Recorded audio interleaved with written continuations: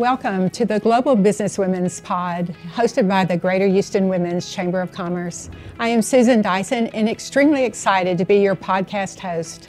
In my day job, I am proud to be the CEO, President, and founder of the Chamber. Every Thursday at 6 p.m., we will bring you inspiring stories of women who are leading in the advancement of women and girls. We will take you with us to our premier events. You will meet entrepreneurs, executives, and philanthropists who will empower and inspire you to succeed. So please mark your calendars and join us for the Empowering Global Businesswomen's Pod, Thursday at 6 p.m. We are so excited to interview you today. And looking back at your career, Bindu, what would you do differently, if anything? So looking back at my career, I would say early on in my career, I am a fixer. And whenever there was any issues in any departments, all I wanted to do was help my directors. Well, that led me down a path of burnout. So I have since learned to let my directors, who are highly skilled, handle these issues. And if they have any questions along the way, that they could definitely stop by and ask me. And in turn, this actually helped build stronger bonds and relationships with myself and my team. That was great. And, you know, I know we've all had people help us along the way, but I know there's some special people in your life that have really been great mentors or sponsors. And we also would love to hear what roles your mom and dad played in your career and your choice of careers. Sure. So definitely I had some mentors throughout my career, but especially during my CEO career. There are three women who are also CEOs within my company, Sheila Boyler, Charla Anderson, and Angie Simmons. And they are women who empower women, and they are so forthcoming with any type of guidance that I need. And I am truly, truly blessed to have them as a support system. So as far as my mom and dad, they are my rock.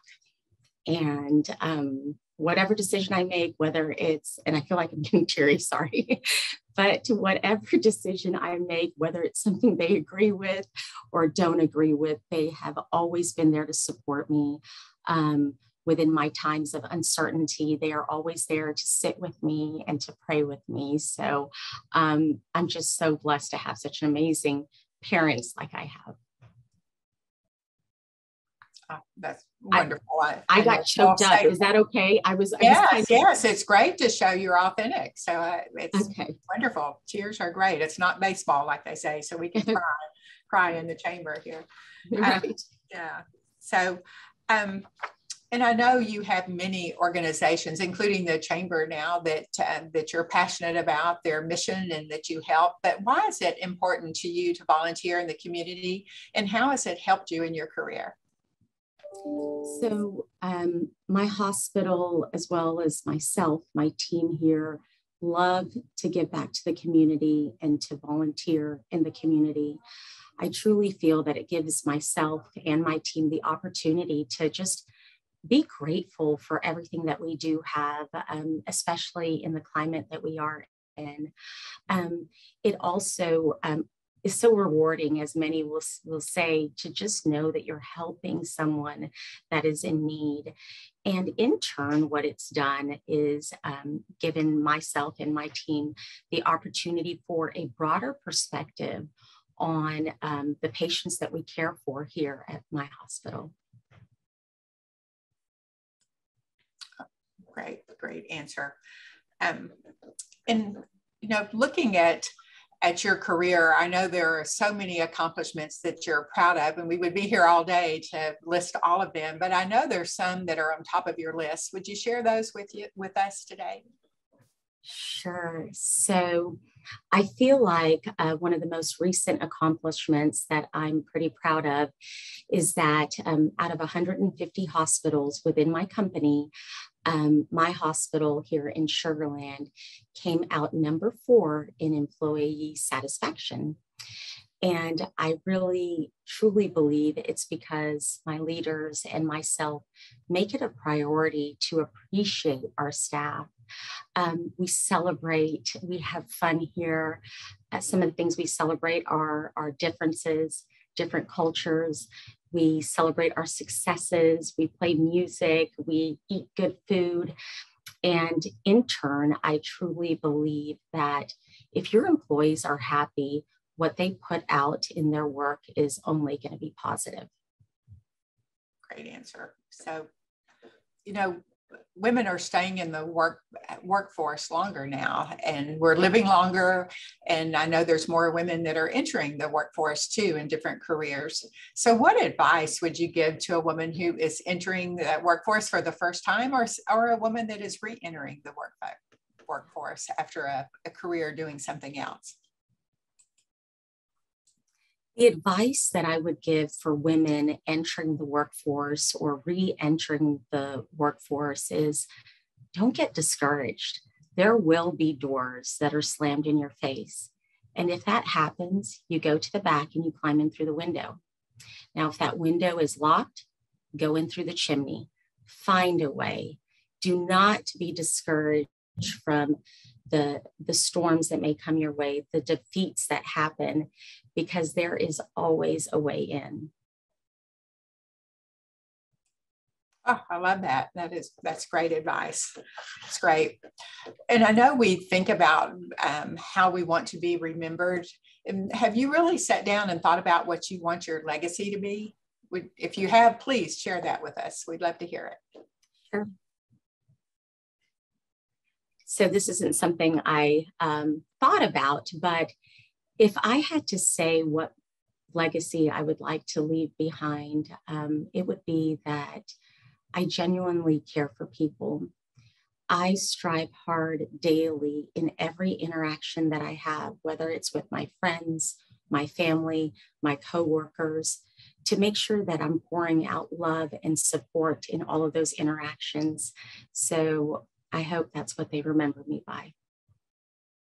And let's assume that you're walking into an elevator and you meet someone and they say, well, what do you do, Bindu? How would you answer that? What is your elevator speech? I'm talking about Bindu. So if I walk into an elevator and I meet somebody new, and this actually happens quite often, and they ask me what I do, the first thing that comes out of my mouth is that I work in healthcare, and I help patients regain their functionality to return back to the home. And if they ask me what exactly my role is, that's when I do tell them. But otherwise, I just tell them that I work at a hospital or in healthcare, helping patients get back home to their daily life. So what was your aha moment to get into healthcare? What was the factor that really made you think, well, gosh, that's where my passion lies? Yeah.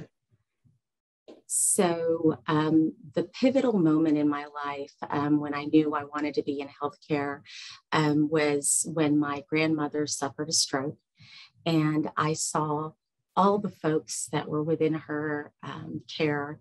And I specifically was drawn towards the physical therapy and occupational therapy. And it really got me interested in being in healthcare in that respect. And so I started off my career as an occupational therapist and just worked my way up from there. Okay, and I know there's so many adjectives that we could describe Bindu by. So please share with us the one word that you think best describes you as a breakthrough woman. So the one word that I feel like would describe me, if I had to pick one, would be authenticity. And I just truly believe that within your interactions with day-to-day with people, if you are not being your true self, that people can see through that. And I feel like you build stronger relationships and stronger bonds if you are being authentic. And as a leader, you will have followers that will follow you, not only through the good times, but also the bad times. Thank you for watching the Global Businesswomen's Pod, brought to you by the Greater Houston Women's Chamber of Commerce. We cannot wait to see you next Thursday at 6 p.m. And remember, you can always find us at ghwcc.org.